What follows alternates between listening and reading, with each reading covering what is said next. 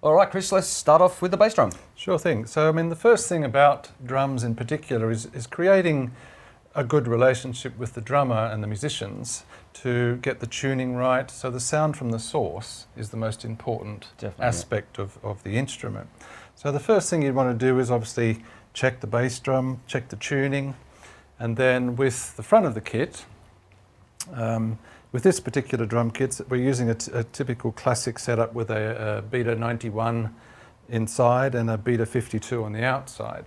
The Beta 91 gives you a more fast transient sort of click attack, so to speak, inside, and the Beta 52 with a bigger diaphragm will give you a lot more low end and a lot more solid punch. And then you can blend the two channels together to get the sound that you want. Sometimes you'll only use one of them. It's entirely up to you and of course the sound system you're using. So one of the things that you can experiment with as well with the two different kick drum mics, inside we have the SM91 or Beta 91, and on the outside we have the Beta 52. When you push the 52 in and aim it up towards the attack point, you get a bit more attack. If you're using it in arenas or large ambient environments, you get a little bit more attack to the sound. But if you're in a more friendly acoustic environment, you can move it out. You get a lot more. You'll get a bit more bass, a bit more round and low end as well.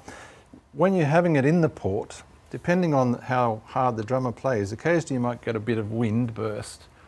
So just be a little aware of that. Just move it in and out, see how you feel. Combining the 91 and the 52 with your channels, you'll come up with a good sounding bass drum. So there we go. So we'll push that in. That gives you more attack.